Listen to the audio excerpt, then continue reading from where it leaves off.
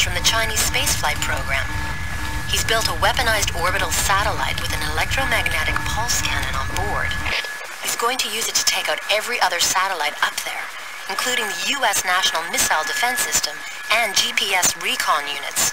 He's going to start World War III. But there's no satellite here. Correct. It's already aboard China's first manned space launch. The rocket is due to take off in a matter of hours. We're en route, but we might not make it in time. We can't take the chance. You're going to have to try and stop the launch. Well, what do we have here? And you are? The name's Jones. David Jones. In that case, I assume it is you I must thank for disposing of Mr. Quest. Let me return the favor.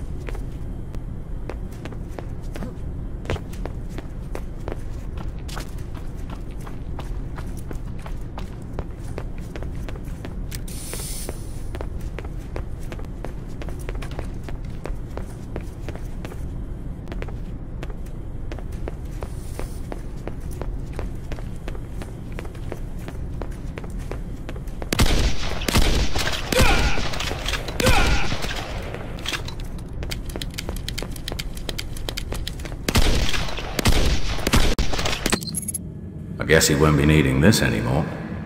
Anya? Had me worried there for a while, Jones. Okay, time to get a move on. I've updated the map computer. Get to that launch site.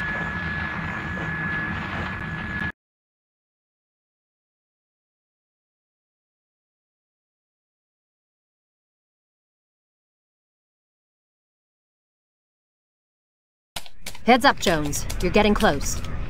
Time for an update. Lenehan says we can't stop the launch.